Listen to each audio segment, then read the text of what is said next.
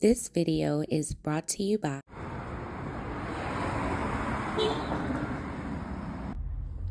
Cool Grain Clothing.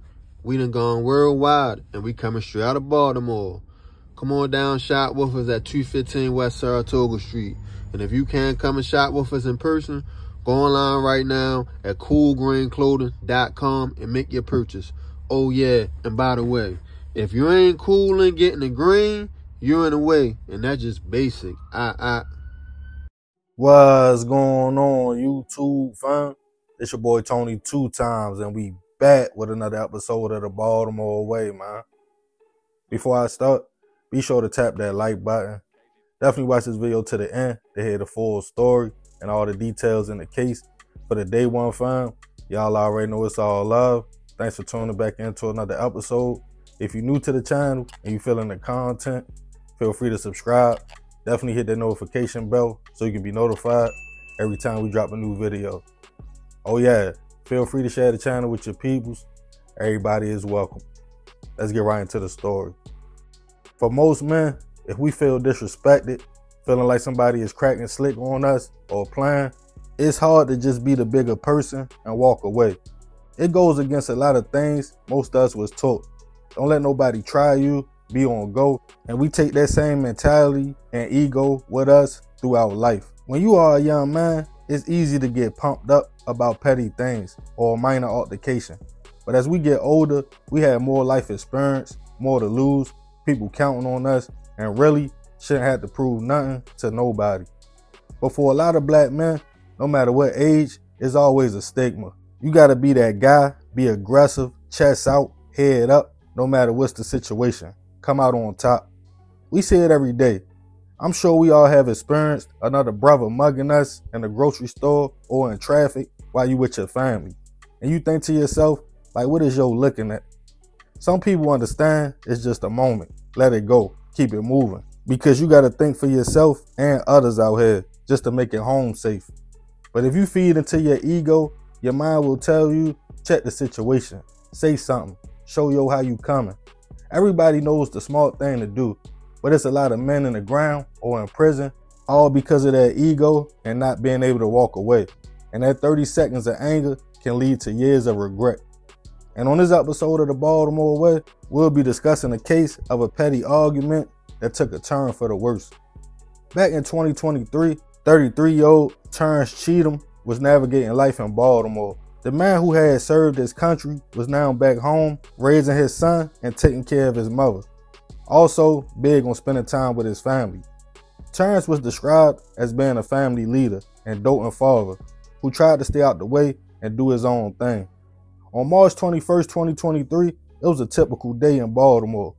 Terrence, who lived in Randallstown, Baltimore County, had found himself on Emerson Avenue in the city's west side. He was driving around and had parked his car in the 2100 block. There was a lot of people outside and everything seemed calm until another man pulled up.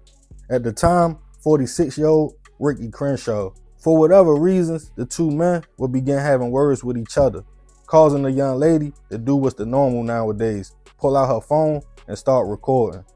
After the brief exchange, it seemed like the day would go on. Ricky got into his car and pulled off, but seconds later, multiple shots went off, hitting Terrence. 2:30 p.m. with multiple witnesses outside, somebody flagged down BPD, who came to the scene to find Terrence laying by his Chevy Equinox. He was rushed to a local hospital, but unfortunately, he wouldn't survive his injuries. Back on the scene, it was multiple people who saw the encounter, and a 16-year-old girl had the whole situation recorded, all the way up to the point of the shooting. It showed Ricky pull up in his Lincoln Town car, and after the argument, banging a U-turn before shots went off. With that, BPD was able to use the tag reader technology to find the address of the vehicle's owner, in which the car was registered to Ricky. After a few days, police caught up with the man coming out of his home in East Baltimore. He was taken in for questioning. At the time of his arrest, he had a ghost gun on him, and he was wearing sweatpants with a stripe on the side, a gold watch, and pinky ring, which would all be brought up in interrogation. As detectives told Ricky, the whole incident was recorded. They told the man they knew the shots was fired from his car. He kept his cool though. Even when they showed him a still picture with the alleged shooter wearing the same pants, pinky ring, and watch he had on this day. Ricky still denied his involvement in the situation. With this information, he was taken into custody, charged with first-degree murder and the ghost gun, in which ballistics came back showing that was the weapon used on Terrence. Terrence's family was left to grieve, as everyone who witnessed the situation described it as a brief encounter between strangers. Some felt the man lost his life for nothing. While in custody, Ricky made a few calls, one to his homeboy, stating, "Yo, I need you. They trying to pin a body on me. I don't even know this guy, and plus me and you was playing the game and smoking all day," and which seemed like a solid alibi. But when Ricky's attorney reached out to his homie, he told him he wouldn't testify on his behalf and didn't want nothing to do with the situation. The one thing Ricky didn't know was the whole incident was recorded, and the state's key witness would be a teenage girl. As the case started making its way to trial, the situation was painted by prosecutors that the two men didn't know each other at all, but Ricky took a small disagreement and made an emotional decision to take a life. Terrence's family spoke out, letting him know the void he left in their lives, especially his son, who was 13 at the time. They showed family pictures and stated the man might not have been perfect, but he didn't deserve to go like that. As Ricky maintained his innocence, he was hoping his lawyer could bring up his alibi, smoking and playing a game with his homie. But prosecutors quickly noted the fact Ricky's homeboy didn't want nothing to do with the case, claiming if that was the case, he wouldn't have a problem helping an innocent man. But the nail in the coffin was the state's key witness, the teenage girl in a recorded video, as she took the stand and stated what she witnessed that day: an argument between the men and Ricky getting in his car like he was leaving before doubling back. As the suspect's clothing in the video was matched to what Ricky was wearing the day of his arrest, they showed it to the courtroom, and there was nothing his lawyer could do, as the judge brought up his past convictions, the ghost gun, video, and the fact he wouldn't take accountability. Ricky was sentenced to life plus 37 years, found guilty on all charges, in a case that was painted to as a shooting that was beyond comprehension. Rest in peace to Terrence. I send my prayers and condolences to his family. If these two men really didn't know each other, that's crazy that in our communities, a 30-second argument can end with 2 lives gone. Ricky was gone. He pulled off in his car. But like we talked about earlier, that ego not being able to walk away led to him turning around. And the emotional decision left a 13-year-old boy without a father.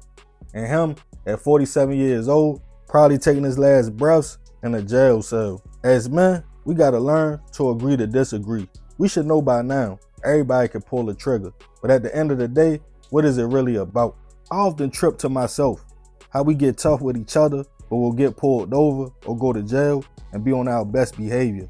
It says a lot about what's being instilled in us to look at each other as the enemy, instead of saying what's really going on. But hey, that's the Baltimore way. Yeah, man, crazy story. Rest in peace to Terrence. I definitely send my prayers and condolences to his family.